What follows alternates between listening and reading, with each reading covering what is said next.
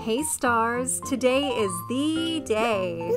KK Slider has finally made it to our island because last time we made it to 3 stars.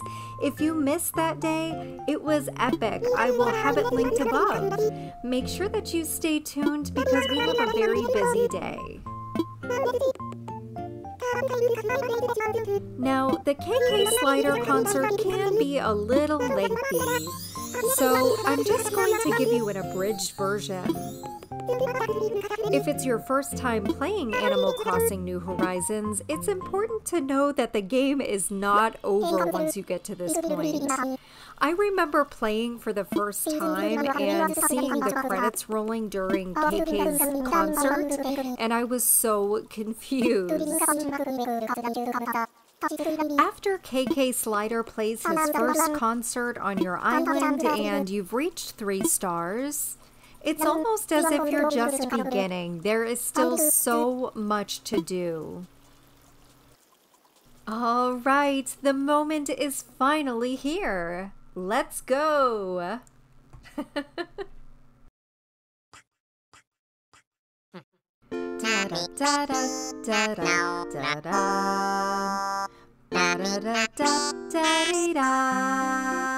Geez, I wish I knew the lyrics. I mean, KK Slider karaoke would be kind of fun.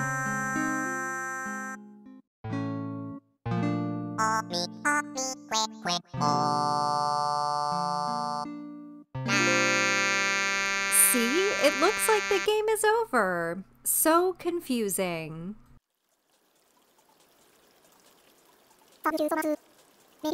What a cute group of villagers.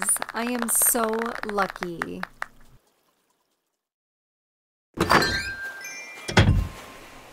Hey there, Tom.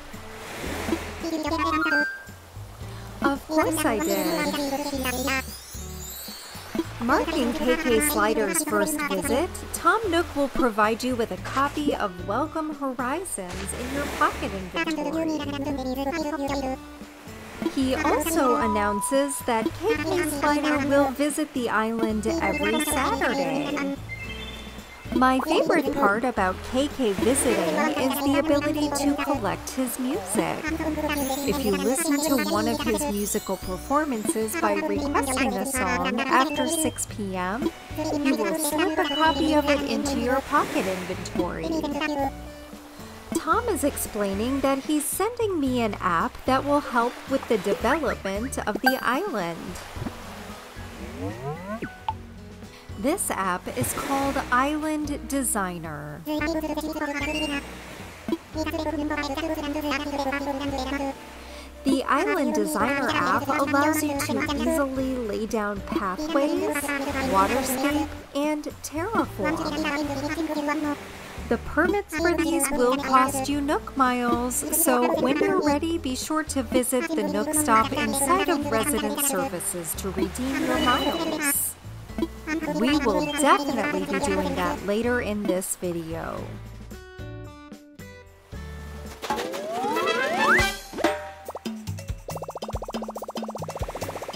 Alright, now we can get to work. But first, let's redeem some of these Nook miles.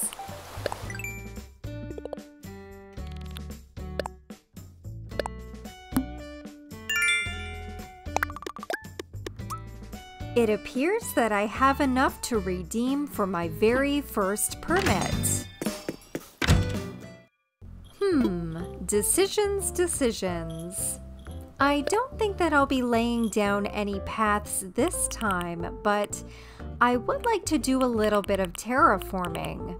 So I think I'm going to redeem that permit first. The cliff construction permit allows you to terraform by building up and tearing down cliffs. Now, before we get started on terraforming, we have a little bit of work to do. Let's clean up this island. It is a hot mess. Not only do I have a whole lot of furniture to move, I will also need to move a lot of trees. But before we get started on that, let's say hello to our new friend Ruby. You know, I was thinking, I have never had my birthday twin on an island before. I wonder how that works on our birthday. I guess I'll have to find out. It's coming up.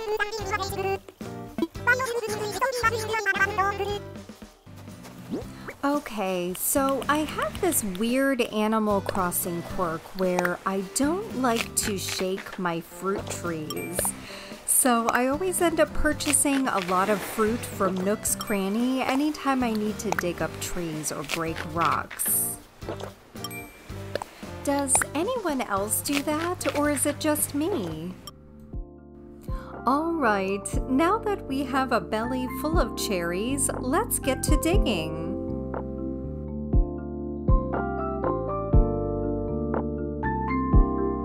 I dug up all of the trees behind Resident Services and the Able Sister shop and moved them forward.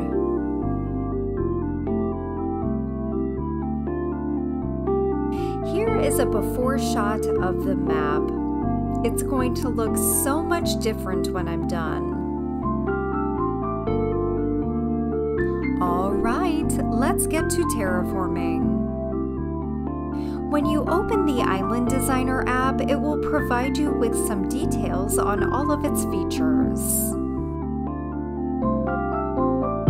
I plan to build off of the existing cliffs on the back of the island and bring them forward towards Resident Services. I will be redeeming more of my miles later on for the waterscaping permit. That will allow me to close up some of the waterways in order to expand the land. I'm so ready to start shaping the island.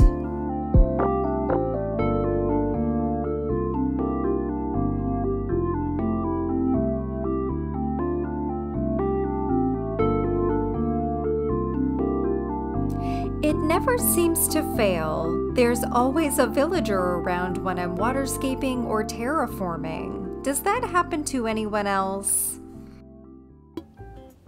After going at it for a little while, I decided to stop, do some dailies, and then I hopped back into Resident Services to redeem my Nook miles for the next permit.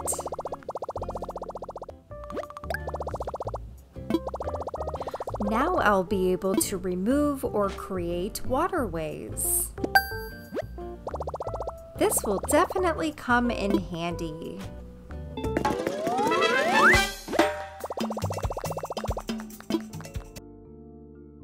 I definitely like waterscaping more than terraforming.